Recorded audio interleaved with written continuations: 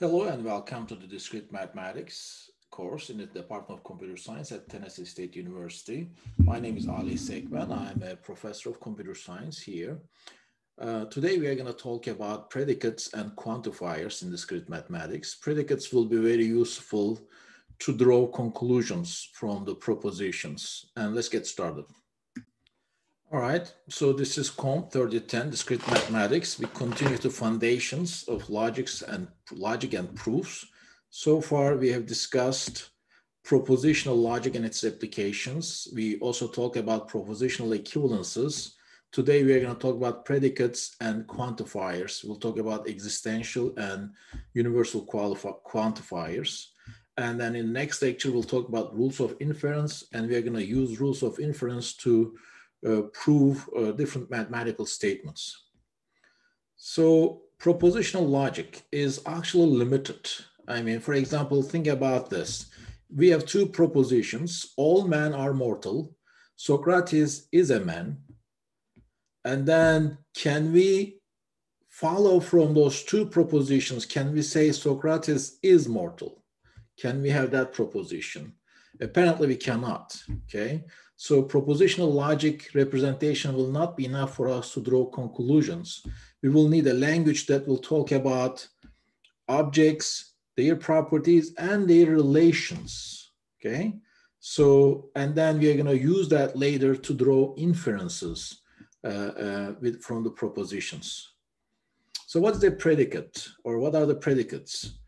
Let's consider the statement x is greater than 5, okay? So that's not a proposition, right? Because we don't know what x is. If we say 10 is greater than 5, that's a proposition. But when we say x is greater than 5, that's not a proposition because we don't know if it's true or false. So in this statement, actually, we have a variable x, okay? That's the subject of the statement. X is greater than 5 is the subject. X is the subject of the statement, right? And then we also have is greater than 5. This is a property that the subject of the statement, which is x, can have. For example, x is greater than 5 is a property of x. Okay, when I say x is greater than 5, I can represent it as p of x, and p denotes the predicate is greater than 5, and x is the variable. When I say p of x, I meant x is greater than 5. Okay, so propositional logic, what we have discussed so far. Now we are gonna switch to what? Predicate logic, and we will be able to, we are gonna see that we can maybe draw some conclusions or some inferences using predicate logic. Okay, so predicate logic uses the following features. We will have variables, x, y, z, and so on. We will have predicates like p and m, and we'll have quantifiers. And we are going to cover what quantifiers are. So we will need variables, predicates, and quantifiers in the predicate logic. So let's say here p of x and m of x are called propositional functions, okay? They are generalization of propositions. For example, when I say 10 is greater than 5, that's a proposition. But when I say x is greater than 5, I'm generalizing that proposition. And depending on the value of x, that proposition might be true or not true. For example, 7 is greater than 10 is going to be false, but 15 is greater than 10 will be true, okay? So the variables can be replaced by elements from the domain. For example, when I say x is greater than 3, and if the domain is a set of integers, okay, x will be replaced by an integer from that domain, from integers domain, okay? So propositional functions will become propositions when their variables are replaced by a value from the domain. Again, x is greater than 5, okay? That's not a proposition, but when x is replaced by an integer, then it becomes a proposition. 3 is greater than 5 is a proposition which happens to be false. 7 is greater than 5 is a proposition which happens to be true. And the domain in this case is what?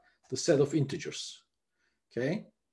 So the statement P of X is said to be the value of the propositional function P at X. For example, if Px is X is greater than 0, and if the domain is the set of integers, then what is P negative 3? Replace X by negative 3 bigger than 0. Obviously, this is what? False. And replace X by 0, 0 bigger than 0 is obviously false. And in this case, 3 bigger than 0 or greater than 0 is true, okay? So here what happened? We have the Px, P of X, and we replace the value of X with some value. We replace the variable X with a value from the domain. Then it becomes what? A proposition. X greater than 0 is not a proposition, but negative 3 greater than 0 is a proposition. Okay, and the domain is denoted by U. For example, here the domain of X is what? The set of integers, as we specify. We always specify the domain. Depending on the domain, a proposition may be true. I mean, depending on the domain, the propositional function may be true or false. Okay, here you go. Now we have X plus Y is equal to Z is denoted by this propositional function. Okay, what does that mean? This says that this function, propositional function, says X plus Y is equal to Z. That is the propositional function. So now the question is, what is the truth value when we have R2 negative 1, 5? All you have to do is replace X by 2 and Y by negative 1 and Z by 5. So this says 1 is equal to 5. Obviously, this is what? False. Okay. How about this one? 3, 4, 7. That means 3 plus 4 is equal to 7. 7 is equal to 7. And this is what? True. How about this one? X, 3Z. That means X plus 3 is equal to Z. Well, that is not a proposition. Why? Because propositions are declarative statements that are either true or false. In this case, we don't know if this is true or false until we have a value for X and another value for Z. So that's not a proposition. Okay, so let's talk about this. This is another propositional function. Okay, so let's see, for example, what is Q2 negative 1, 3. That means X is 2, Y is negative 1. This is 3. 3 is equal to 3. So this is true. Okay. And how about 3, 4, 7? We will have 3 minus 4 equal to 7. Negative 1 is equal to 7, which is obviously what? False. Okay. How about this one? Similarly, I mean, this will be X minus 3 is equal to Z, which is not a proposition. Okay. All right, so compound expressions, connectives from propositional logic carry over to predicate logic. What does that mean? So assume that we have a proposition function P of X. It means it denotes X is greater than 0. Then what will be the value, the truth value of P3, P negative 1? Well, what is P3? Truth value of P3, that means 3 bigger than 0, which is true. That means this is true. How about P negative 1? That means negative 1 bigger than 0. This is false, right? So, but P3 or P negative 1 will be true or false, which is what? True, okay? So what does this say is connectives. This is a connective or from propositional logic, okay? This is a proposition. This is a proposition. Carry over the predicate logic. This is the evaluation of propositional function at 3. This is the evaluation of the propositional function at negative 1. So you just apply the rules of what? Connectiveness. How about P3 and p negative 1, this is true and false, which is what? False. How about p3 implies p negative 1? This means true implies false. What does that mean? If the premise is true, conclusion is false, the conditional statement is what? False. Okay. How about this one? P3 implies negative 1. So P3 is true, implies negative of P negative P minus 1. So that means true implies true. Well, if the premise is true, conclusion is true, obviously the conditional statement will be what? True. Okay.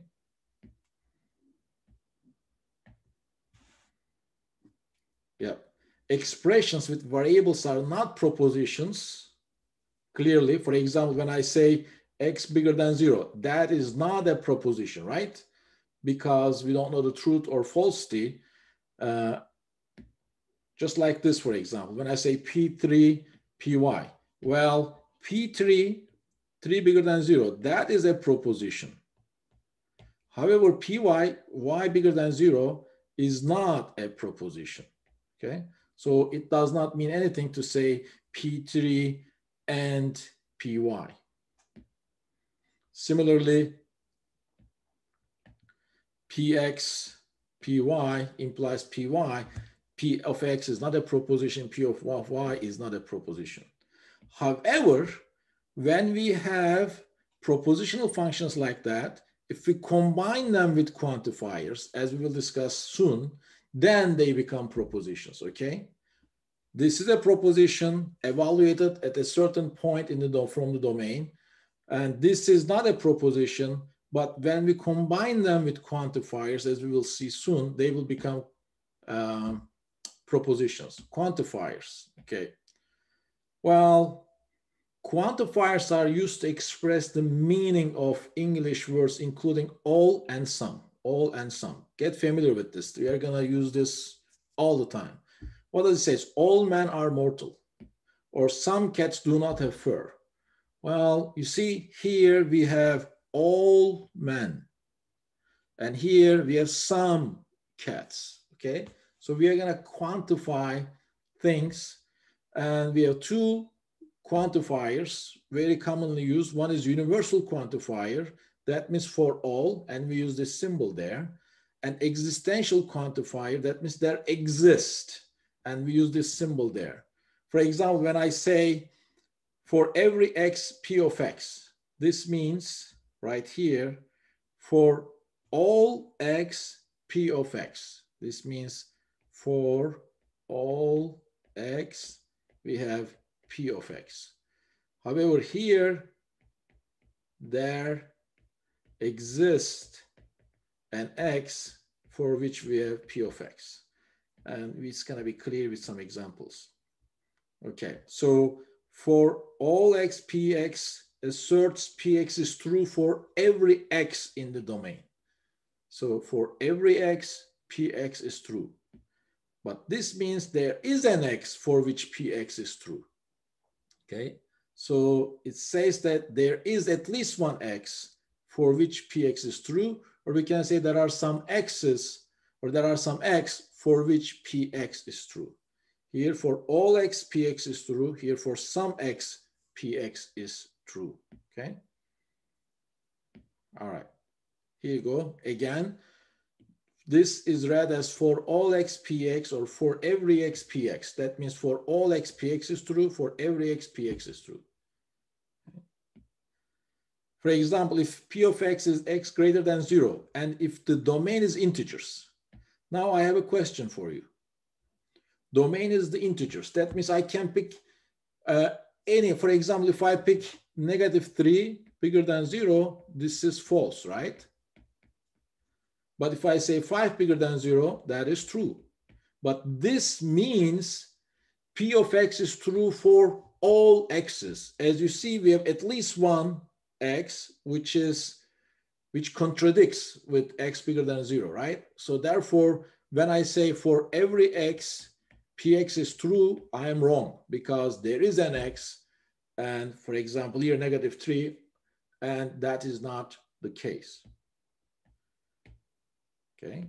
However, if the domain is not just the integers, but only positive integers, well, for all positive integers, this is the case, right? For all positive integers, they are always bigger than what? 0. Therefore, when I say for all x px, that is correct.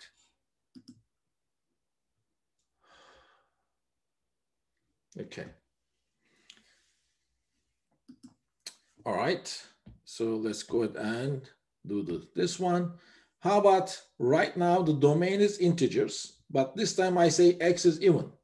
Well, when x is 3, 3 is even is obviously false, but 6 is even is true.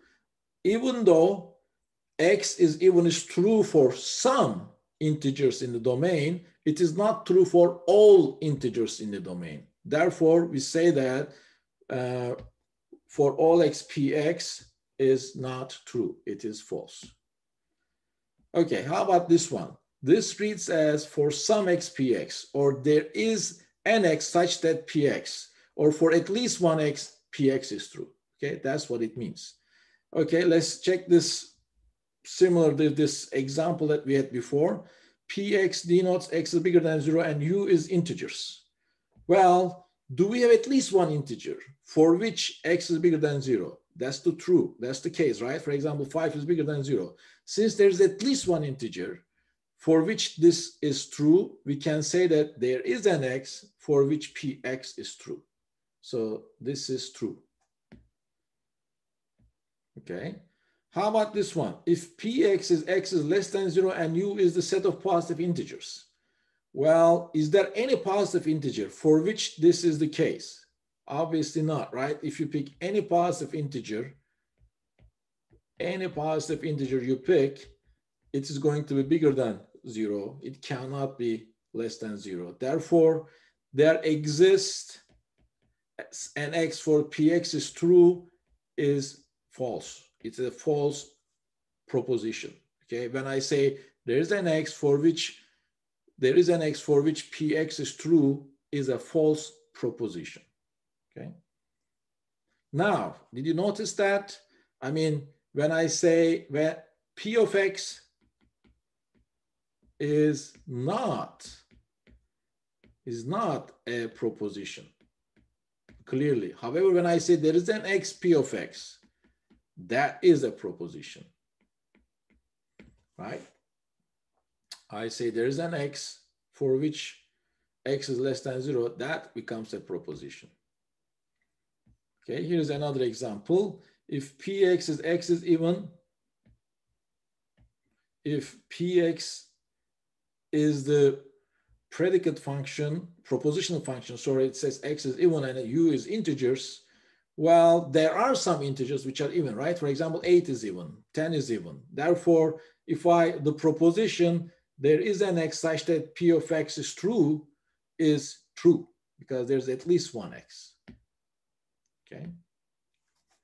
Also, there is sometimes this statement is used to represent there is only one and only one x. For example, when I say there is x px, this means there exists some x. There may be 1, 2, 3, there might be more than one cases for which px is true. For example, when I say x is bigger than 0 and x is set of integers, the domain is integers, we have at least one x, but we have more than one x for which this is true, right? However, if I say there exists a unique x, this means there exists a unique x, okay? For example, if I say x plus 1 is equal to 2, there is only one possibility for x, which is what? 1, for this proposition to be true, okay? So this guy means px is true for only and only one x, okay? So that's what it means. Okay, so let's talk about the properties of the quantifiers. The truth value of this proposition right here, or this proposition, will depend on the propositional function P, and also domain. Okay, domain is very, very important. Okay, so let's talk about this. U is positive, the domain is positive integers. When I say positive integers, I guess you understand that the U is this set, 1, 2, 3, and all the way to infinity. That's the positive integers. And when I say Px is the statement x is less than 2. Okay, so let's talk about this. X is less than 2. Do we have at least one x for which this is the case? Yes, because if I pick 1, 1 is less than 2. So this is true. That means there is at least one x for which Px is true. So this proposition is true. How about this one? For every x Px. Well, for x equal to 1, this is true. But for 2, this is not true. For 3, that's not true. So that means this proposition is not true. Why? Because Px is not true for all x's. So this proposition will be what? False. Okay. However, this one, now use the negative integers. The domain changed. Negative integers means what?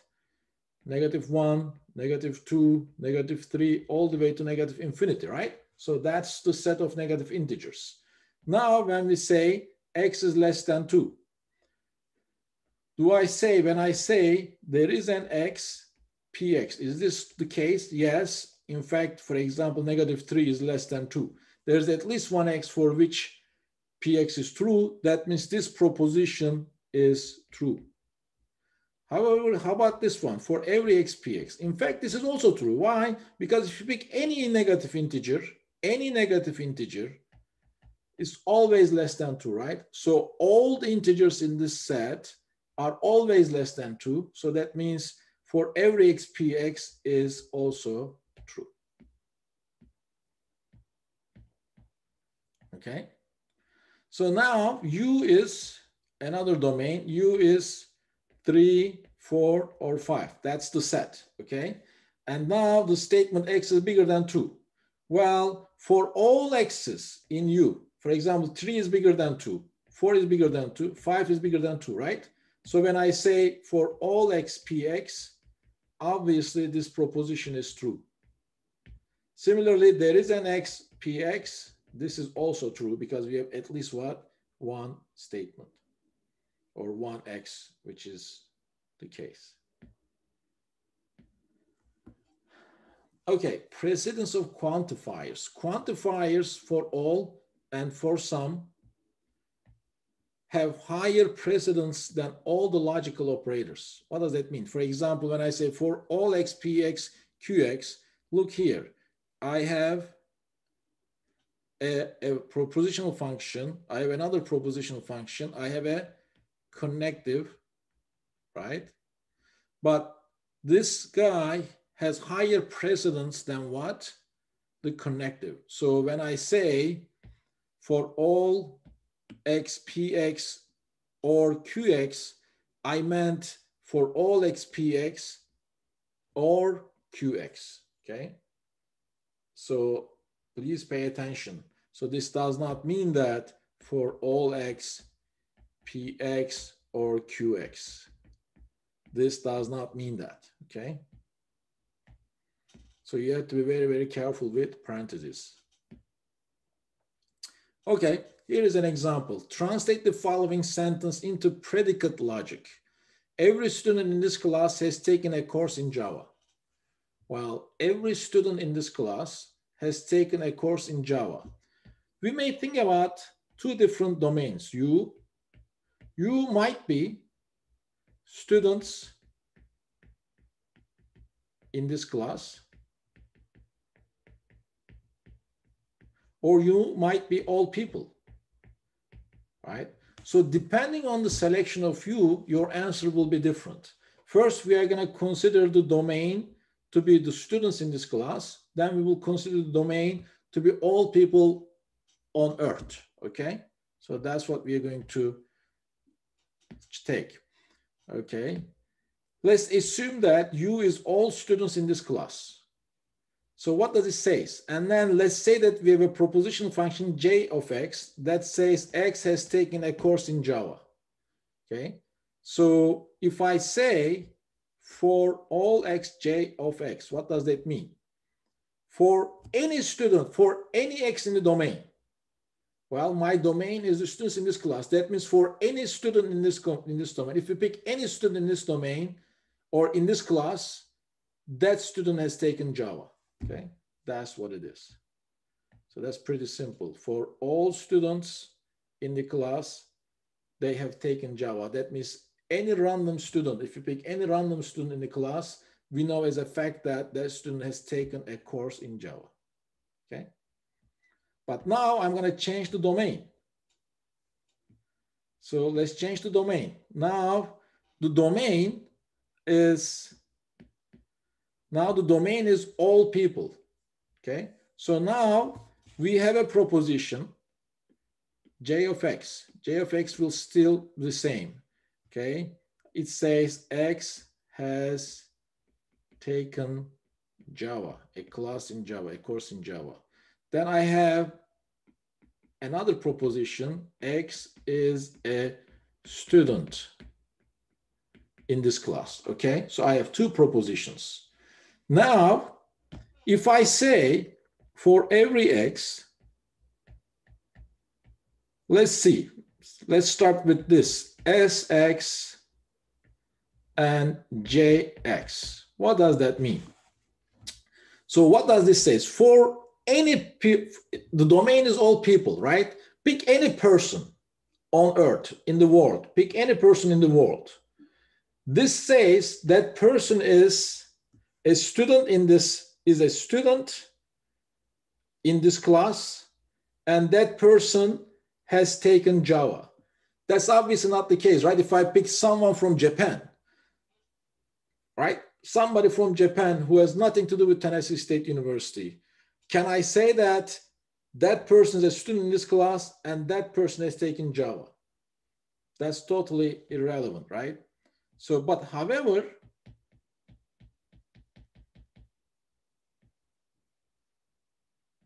okay. However, if I say for every x, s of x implies j of x, that is true. What does it say? Pick any person in the world. If that person is a student in this class, then it implies that that student has taken Java, okay? So you see the distinction between this and this. Here is the domain is the students in this class. We say all, if you pick any student in this class, he has taken Java. Here the domain is all people. Pick a person in the world. If that person is in this class, then that will imply that that person has taken Java, okay? How about this one? Now, we will say some student in this class has taken a course in Java. Some, right? So since it says some, I will use what? This one. And again, the domain might be the students in this class. In that case, I will say there's at least one student in the class that has taken Java, right? If the domain is the students in this class, I will say there is at least one student in the class who has taken Java. But if the domain is all people, what do? The domain is all people. That means there is at least one person in the world who is in this class and who has taken Java. Okay, that's what I will say. So if the domain is only students in this class, there's at least one student who has taken Java. But if the domain is all people in the world, there's at least one person in the world who is in this class and has taken Java. Okay, so this is what it is. Okay, now let's go back to Socrates' example. What does Socrates' example is? We have two promises. What does this say? Okay, we have two propositional functions. Man of x is a man, and mortal of x is a mortal. X is mortal. So now we say we have two premises. We have two propositions from which we want to draw a conclusion, right? So the first premise is this one. What does it say? if the domain is all people in the world, pick a person. If that person is a man, that implies that that person is mortal. Okay, so basically this says that all men are mortal. Okay, and the second proposition, Socrates is a man. See, because I replace here X with Socrates. So this says that Socrates is a man. Now my question, given those two premises, are we able to draw this conclusion? Can we say that Socrates is mortal? With the knowledge that we have so far, no, but now we are going to build a little bit more understanding of predicate logic, and then at the end we'll be able to conclude that yes, Socrates is mortal. So the conclusion here will be Socrates is mortal. That's the conclusion that we are going to draw in a little bit, okay? So let's talk about equivalence in predicate logic. We know the equivalence in propositional logic, right? So if you have a truth table and if two columns, if you have a compound proposition and if another compound proposition, if they turn out to be true, they turn out to be the same for all input combinations, that means they are logically equivalent. So we say that statements that involves predicates and quantifiers, for example, for all x px, that's a statement that involves predicates and quantifiers. Why? For example, when I say for all x px, this is predicate and this is what? Quantifier. So statements that involve quantifiers and predicates are logically equivalent if and only if they have the same truth value for every predicate substituted into those statements and for every domain of this closure. What does that mean? For example, look at this. What does this say? For every x,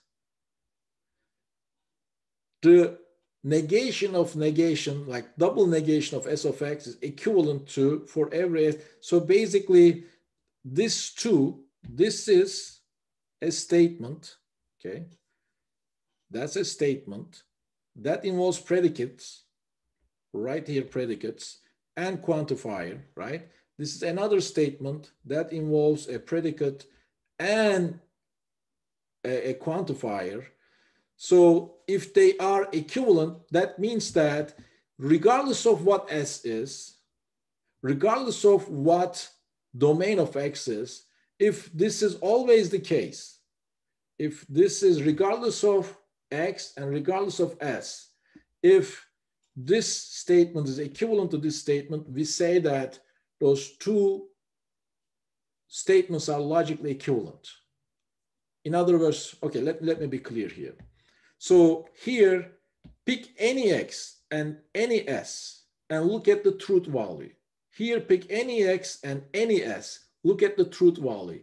If they have exactly the same truth value for any X and any S, then they are equivalent logically.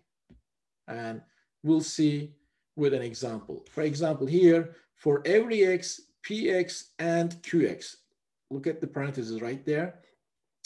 And now my question is this: if I have this for every X, P of X and Q of X, is this logically equivalent to for every X, P of X and for every X, Q of X? That's the question that we are going to answer, okay? Okay. So in order to do that, that is if and only if. Look here. Nope, not this one. Okay, here. If and only if. Okay. So that means if we have one statement and another statement, in order for them to claim that they are logically equivalent, if this is X, this is Y, X must imply Y, and Y must imply X, okay? Because that's if and only if, bidirectional, or yes, bidirectional condition, biconditional, okay? Okay. So now I'm going to do this. I'm going to say that first, if this is the case, does this imply, if this is true, does that imply that this guy is true? That's the first thing I will check. Second, I will check the other direction. If this is true, does it imply that this is true? Okay. So it will be, I need to pick any X for any domain and any P and any Q propositional functions. Okay. So here, show that if this is true, then this is true. That means this implies that. And secondly, if this guy is true, this is true, that means this implies that. Okay, that's what we're going to do. Okay, let's start with the first one. Let's assume that for every X, Px and Qx is true. Okay, so it is for any X, right? So that means there is an element in the domain, let's call it lowercase a, for which this must be true. If for every X, Px and Q of X is true, there's a particular value, there's a particular X, there's a particular value in the domain that this needs to be true. Well, if, and let's assume that that is A, okay? And then P of A and Q of A is true. Well, if, for example, X and Y, if this is true, this must be true and this must be true, right? So that means if this is PA and QA is true, PA and QA must be true individually, okay? And, right?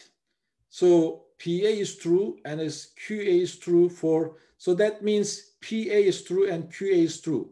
And A was random, right? For any element in the domain, this must be true. That means P of A is true and A was random. That means for every X, P of X must be true. And Q of A is true and A was random, like any A. That means for every X, Q of X must be true. And then I take this statement and I take this statement and use AND. So I know that this is true. I know that this is true. So that means true and true is true. So what did I do? I started with this. I assumed that it is true and I concluded that this is true. So this guy implied that this statement implied, or this proposition implied that this proposition is true, okay? Now we'll do second, the other way. We will start that, assume this is true. So this is my starting point. Assume this is true. What does it say? For every X P of X and for every X Q of X is true. Again, with the same logic, when I say X and Y, if this is true, individually, each one must be true, right? So that means this must be true and this must be true for any X. That means if A is in the domain, P of A is true, Q of A is true, because Q of X is true for any X. Get a particular element in the domain. Let's say that's A. So P of A and Q of A must be true. So since this is true, P of A and Q of A is true, right? So since A was just anything or any element in the domain, that means this must be true for all X. So if this is true for any A, that means for every X, P of X and Q of X must be what? True. So this is important. This is an important conclusion, okay? So this parenthesis right there can be written as for every x p of x, and q of x can be written as for every x p of x and for every x q of x. Okay. Negating the quantified expressions. Okay, here is, we have for every x j of x. What does, remember this example, every student in your class has taken a course in Java. When I say the domain x is what? The domain is students in your class. Basically here, u is students in the class, in my class, okay? So when I say every x j of x, that means if x is a student, that x has taken a course in Java. That means all students in the class have taken a course in Java, okay? So what is the negation of this? Negation is that it is not the case that every student in your class has taken Java. That means there's at least one student in the class who has not taken Java, right? So that means there is at least one student in the class that has not taken Java. Okay, so the negation of this, for every x j of x, the negation of it is equivalent to there is an x here. So this means for every student in the class, every student in the class has taken Java. This means there is at least one student who has not taken Java, and that's the negation. So I'm going to use the books notation here. Okay, so symbolically, we say that the negation of every x j of x is equivalent to what? There is an x. So basically here, this notation and this notation are the same. The opposite of this is equal to, okay? I hope this is clear. How about the inverse of this? What does this say?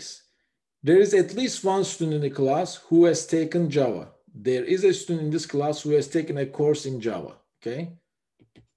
So what is the opposite of this? It is not the case that there is a student in this class who has taken a course in Java. That means none of the students have taken Java, right? So we say that for every x,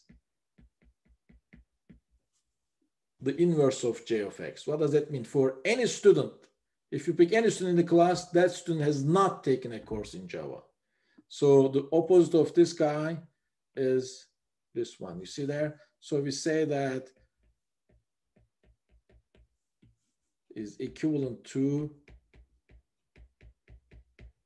okay? So here you go. This is the notation. The negation of there is an x for jx is equivalent to for every x the inverse of j of x, okay? So what did we see so far? Let's first go over this. The opposite of there is an x p of x is for every x px, there is an x for which px is true. This means there is an x for which px is true. If I get the opposite of it or negation of it, that means for every x, p of x is false. This means for every x, p of x is true. That means there is an x for which p of x is not true, okay? So let's always remember, also let's remember this. For every x, p of x and q of x is equivalent to for every x, p of x, for every x, q of x. Let's not forget those, okay? So negation is this way, okay? All right. Okay, let's see. Some student in this class has visited Mexico, okay? Some student in this class has visited Mexico. Assume that the domain is all people. U is all people in the world, okay? So this means there is at least one person in the world and that person is a student in this class, and that person visited Mexico. So what does that mean? There's at least one student in this class who have visited Mexico. Okay, that's what it means. So now I want to negate this. I want to have what is the negation of this, or what is the inverse of this? Some student in this class has visited Mexico, right? The negation is what? None of the students in this class has visited Mexico. Is that right? So let's go then. Well, actually, we are not talking about negation here. This is just an example. So what does this mean? So in order to translate from English to logic, all you have to do is first determine the domain, and then determine your predicate or the propositional functions, for example, here m of x, and then use the quantifiers to express the statement, okay? How about this one? Every student in this class has visited Canada or Mexico, okay? All right, so here, you is all people in the world, okay? And then I have a proposition function, m of x, x has visited Mexico, c of x, x has visited Canada, s of x is a student in this class. So what does this say?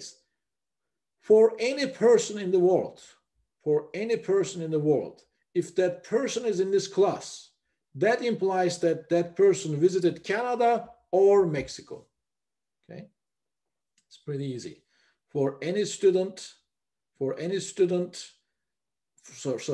person in the world, if that person is a student in the class, then that person either visited Canada or Mexico.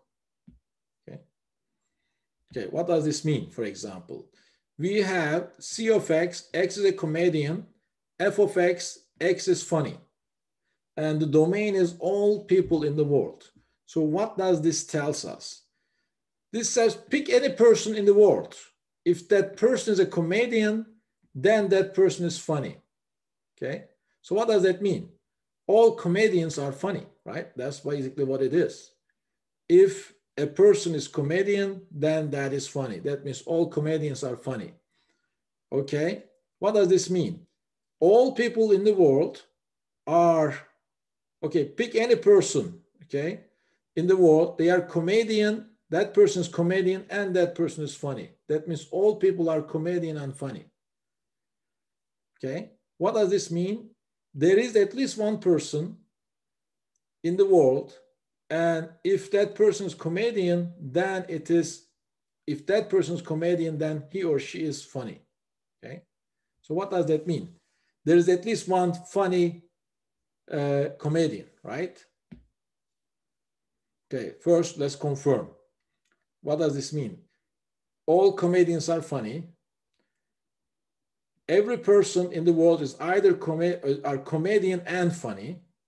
That means every person is a funny comedian, in other words. There exists one person in the world. If that person is comedian, that implies that that person is funny. And here, there is at least one person in the world who is comedian and funny, okay? That means there's at least one funny comedian in the world, or some comedians are funny. Okay. Here we have P of X, X can speak Russian. Q of X, X knows the computer language, C++, okay? Now, let's write in predicate logic, or let's write the proposition. It says, there is a student at your school who can speak Russian and who knows C++. So that means there is at least one student in my class. The domain is the students, by the way, in my school. So U is students in the school. Okay. There's at least one student in my school, okay, who can speak Russian and also who knows C++. So that's what A is. There is a student in my class, or in my school, sorry, and that student can speak Russian, and that student knows what? C++. Okay, What does this mean? There's a student in your school who can speak Russian, but who does not know C++. There is at least one person in my school who can speak Russian, okay, but does not know C++. You see that? Okay. And of course, we can use the book's notation right here. Okay, my notation is exactly the same meaning, right? P of x and Q of x inverse. Okay, the same thing. All right, so now, so what is this? Every student in your school, every student in my school, that means for all students in my school, they can either speak Russian or they know what? C++. Okay. Okay. And what is the last one? No student in your class can speak Russian or knows C++. Okay. For all students in my school. Okay. They cannot speak Russian or they don't know C++. So let's see if this is the case. No, actually, that's not like that. Sorry, and we need to think easier or simpler. For every student in my class, okay, it is not the case that they can speak Russian or they know C++. You get the opposite of it. Yes, okay, very simple actually. Okay, let's translate those statements into logical expressions. We will use predicates, quantifiers, and logical connectors. No one is perfect, okay? No one is perfect. Let's put P of x, x is perfect, f of x, x is your friend, domain are all people in the world. So what does that mean? No one is perfect. For any x in the world, it is not the case that that person is perfect, okay? So here it is. For any x, P naught. So any person in the world, if you pick, that person is not perfect. Okay. Not everybody is perfect. Well, when I say every x, P of x, this means everybody is perfect, right? Get the negation of it. So that's what it is right there. Okay. So this means basically everybody is perfect. And I take the negation of it. That means not everybody is perfect. Okay. And all of your friends are perfect. All of your friends are perfect. Pick any person in the world. If that person is your friend, then that person is what? Perfect. Okay. Pick any person in the world. If that person is your friend, then that person is perfect. Okay. At least one of your friends is perfect. Okay. At least one of your friends is perfect. So that means there is a person in the world that is your friend and that is perfect. Okay. At least there is one person in the world, he is your friend and he is perfect. Okay.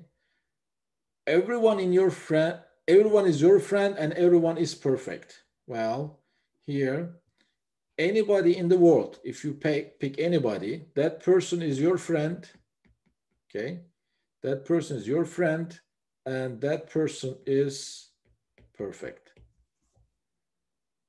Okay.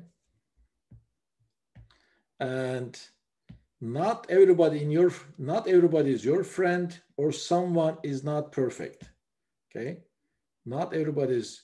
Okay. First of all, if I say for everybody, that's my friend. Sorry, friend. Pick any person in the world. This means if I pick any person in the world, that's my friend. Okay. But what does it say? Not everybody is your friend. So that means I will get negation of it. And then I have or, I will put or. Someone is not perfect. And there is at least one person in the world, okay, which is not perfect. Okay, so here, that's equivalent to that. Okay, let's think about this Lewis Carroll example. Let's have these two premises. All lions are fierce. Some lions do not drink coffee, and some fierce creatures do not drink coffee. Okay, so what is the U? What is the domain? Domain is all creatures. Okay, so let's say that we have those propositional functions. P of x, x is a lion. Q of x, x is fierce. And R of x, x drinks coffee. Okay, so what is the first statement? All lions are fierce. All lions are fierce. If I pick a creature, and if that creature is a lion, then that must be what? Fierce. That's what it is, right? Okay. What is the second one? Some lions do not drink coffee. Okay. There is at least one creature. Okay. If that creature is lion, okay. If that creature is lion, then that creature does not drink coffee. No, and, sorry, here we will have and, okay? And then the conclusion is some fierce creatures do not drink coffee. Let me put right here, okay? As you see here, for all, if you pick any creature, if it is a lion, then it is fierce. There is at least one creature who is a lion and who does not drink coffee, who doesn't drink coffee. And the conclusion is there is at least one creature who is fierce and also who does not drink coffee, okay?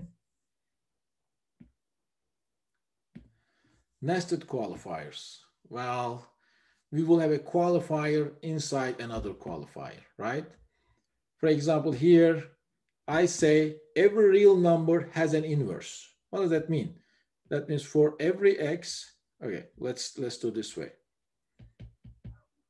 Assume I have p of x, and it means x has an inverse. Okay, I can say for every x, p of x. Okay, that's what it is.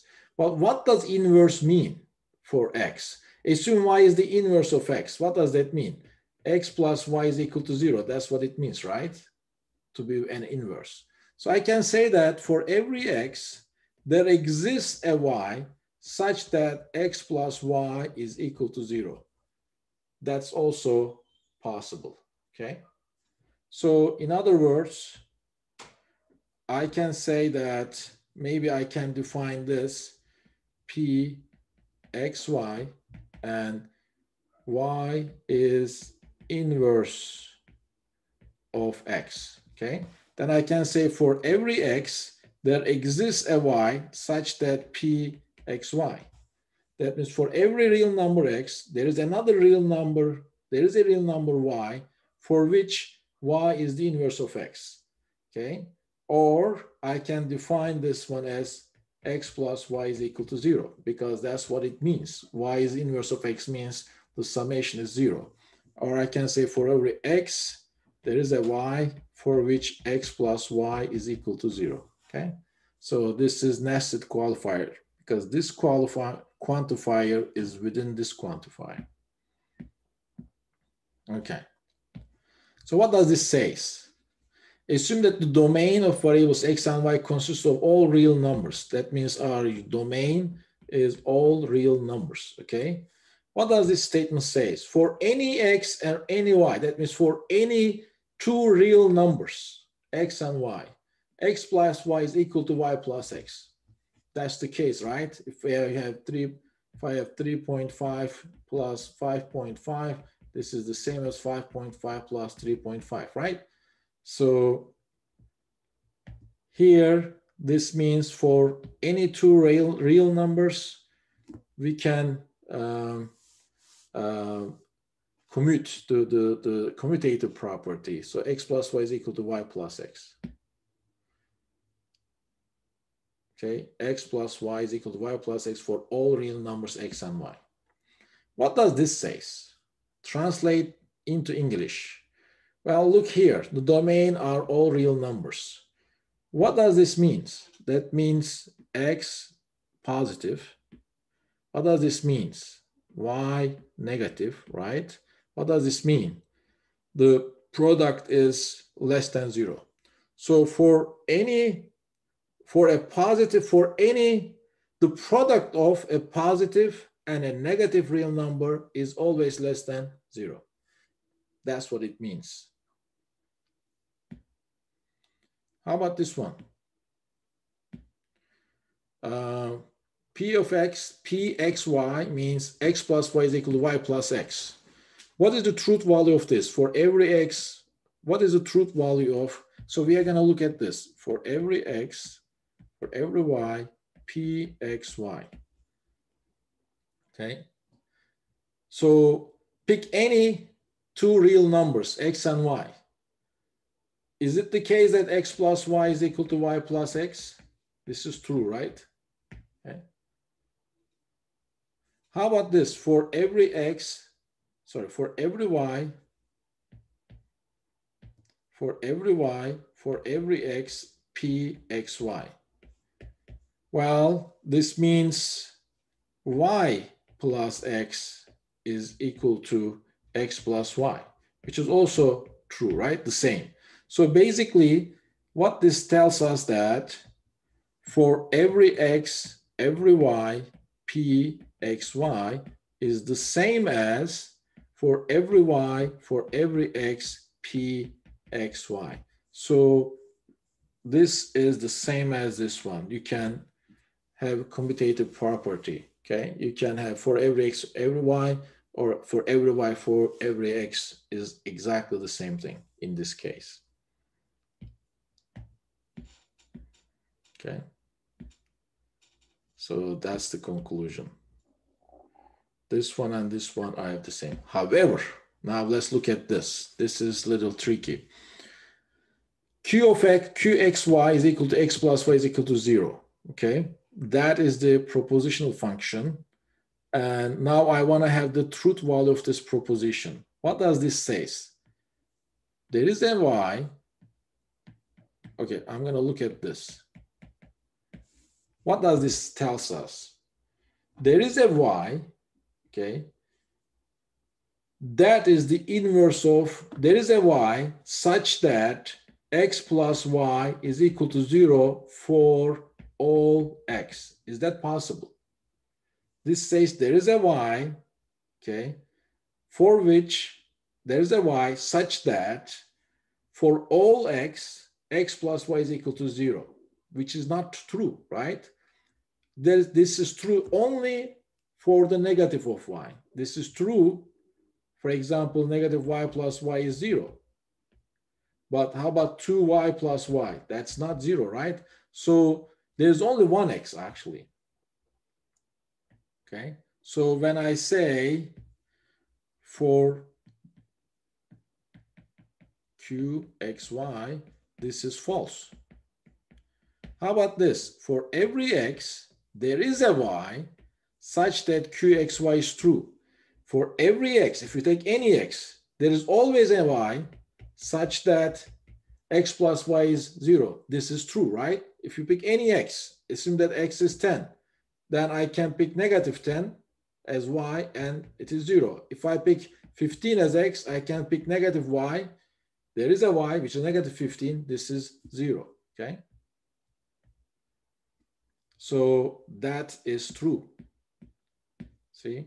So what does this tell us? This tells us that this one is not the same as, so you cannot switch them, okay? Okay, what does this mean? For every x and for every y, P of x is true. For this one, for every x, there is a y for which p of x is true. This means for some x,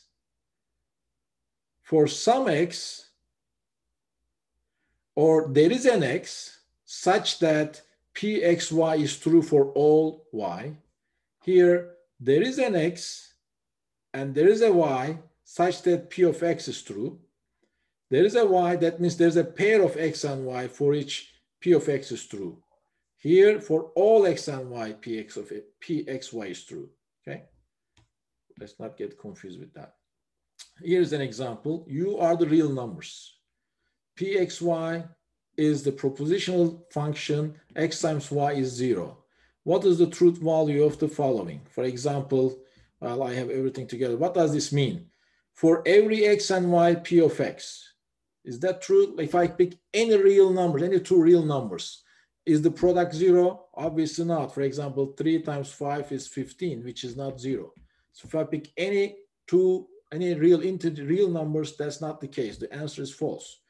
How about this one? For any x, there is a y for which this is true. If I pick 15, if I multiply it by 0, I get 0, right? As you see here, for any x, for any real number, 0, if you multiply any real number by 0, you always get 0. That means there's at least one y. In this case, y is equal to 0, okay? How about this one? There is an x such that for every y, px of y is 0. For example, 0 times any y is 0, right? So that means there is an x, which is 0, for which if I multiply that x with any y, I always get 0. So that's true. How about the last one? There is an x and there is a y such that x times y is 0. Well, for example, 0 times 5. Or, okay, yeah, so, or 0 times 0 is 0. Or 15 times 0 is 0. So that's obviously true. How about this one? The domain is again the real numbers, okay? And then this time the function is x divided by y is equal to 1. So let's look at this. This says for any x and y, for any two real numbers, this is the case, which is obviously not true, right? For example, 15 divided by 5 is 3, which is not equal to 1. So this is false. What does this say? For any x, there is a y for which this is the case. If I pick any x,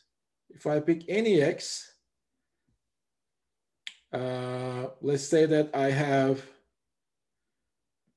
15. For any x,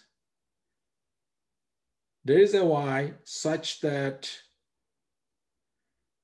well, that's unless x and y are the same, right? 15 divided by 15 is 0, is 1. So unless, if I pick x, unless y is equivalent to x, this is not the case.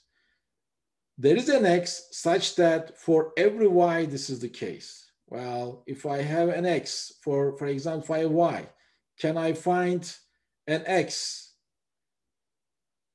For example, if y is 15, x must be 15. If y is 25, 20, x must be 20. So there is not an x for which x divided by y is equal to 1 for all y. So that's false. And this one, there is an x such that there is a y for which p of x is true. Well, this is little, I mean, when you look at this two, actually this little contradictory, unless x and y are the same thing. So for example, if I have x 15 and if y is 15, yes, this is 1, okay? Translate the statement, the sum of two positive integers is always positive, okay? So for every x and for every y, of course, the domain is integers, okay? Integers, positive integers. In other words, 1, 2, and so on. For any two positive, the domain is integers. let's say that the domain is integers, z. In that case, for any x and for any y, if x is bigger than 0 and y is bigger than 0, this implies that x plus y is bigger than 0. That's what it is. For any x and y, if x is positive, if y is positive, then it will imply that the sum is positive. Okay.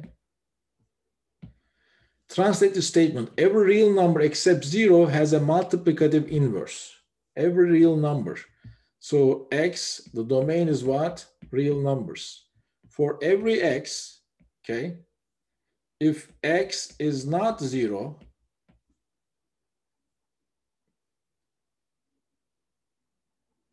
if x is not 0, that will imply that there exists a y for which x, y is equal to 1.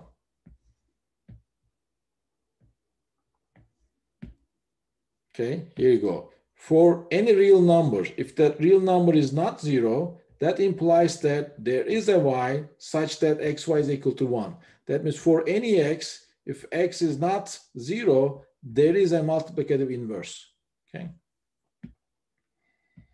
If a person is female and is a parent, then this person is someone's mother.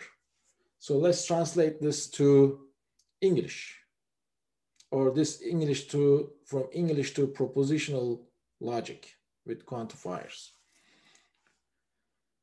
All right, so here you go. So I have a propositional function f of x, x is female, p of x, x is a parent, mxy, x is mother of y, okay?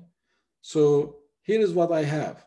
For any person, if that person is female, and if that person is a parent, that implies that there exists another person who's child of that person. See? For any person in the world, if that person is female and if that person is parent, that implies that there is someone else in the world, okay, who is the child of X. Okay, X is mother of Y. So that's what it is. How about this one? Translate this statement. Here, C of X, X has a computer. Fxy, X and Y are friends, okay? And the domain for X and Y are all students in the class, in your school, sorry. So pick any student in your school. That student either has a computer or there is another student in the school who has a computer and who is a friend with this person. So this tells us that all students in the school they either have a computer or they have a friend who has a computer. Okay. Well, let's translate the statement. Here, FAB means A and B are friends, and the domain of X, Y, and Z are all students in the school. There is one student in the school, okay? There is at least one student in the school. You see that? There is one student in the school such that if you pick any two other students in the school, so there is someone in your school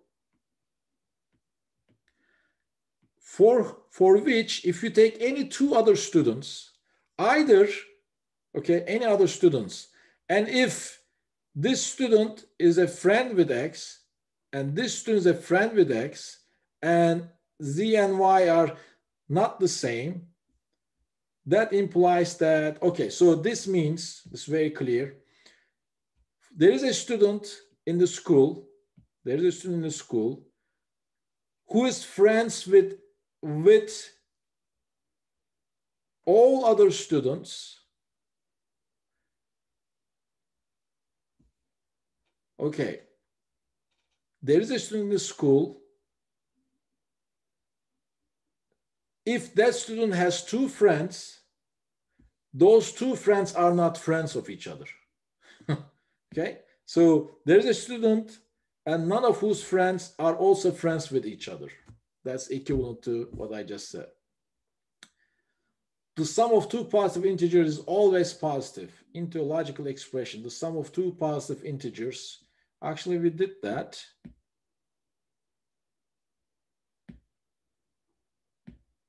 Here, actually, we already did that. For two integers, if they are positive, that implies that their sum is also positive.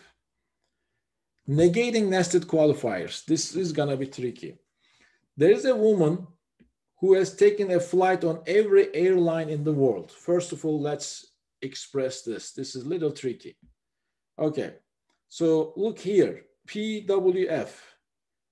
This is the propositional function, says W has taken flight F. Okay, first of all, W, domain for W is all women, okay, in the world. And the domain for F, all airline flights, and domain of A, all airlines. Okay, the set of all airlines. So let's remember this. And what does it say? PWF, W has taken F. That means W has taken flight F. QFA, F is a flight on airline A. Okay, so what does this tell us? There is a woman, W, okay, for all airlines, such that for airlines, there is at least one flight. There is a woman, and if you pick a random airline, there is a flight in that airline. There is a flight such that this woman has taken that flight and that flight is in that airline. So there is a woman who has taken at least one flight from each airline. Okay, that's what it is. Actually, here it is. There's a woman who has taken a flight on every airline in the world. There's at least one woman for which such that for any airline, there is a flight this woman has taken and that flight is in that airline. So now I want to get negation of this in the next slide, okay? So what does this say? There does not exist a woman who has taken a flight on every airline in the world. So I want to get the negative or negation of this. Remember, we have the statement, okay?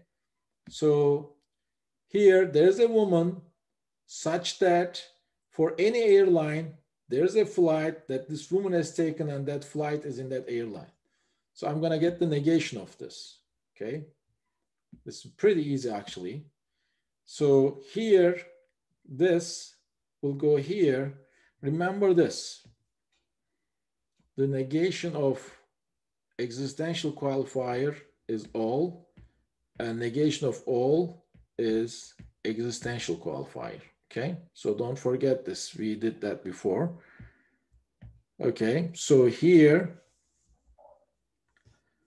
I will get the inverse. This sum becomes all, and negation goes here, and then all becomes sum, negation goes here, and then sum becomes all, negation goes here. So I'm going to get the negation of that.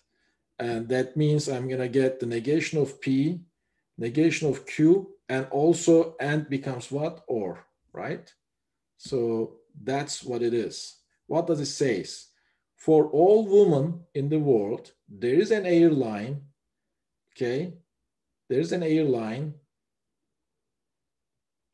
such that all flights, there, for any woman in the world, there is at least one airline. For all flights, this woman has not taken that flight, or that flight is not in this airline. So this is equivalent to there is a woman, there does not exist a woman who has taken a flight on every airline in the world. Okay, so that's what it is. For every woman, there's an airline such that for all flights, this woman has not taken that flight, or that flight is not in this airline. Okay, so that's equivalent to this statement right there. Well, this concludes this lecture on the predicate and quantifiers. These are pretty important. In the next lecture, we are going to talk about the inference, rules of inference, and I'll see you in the next video.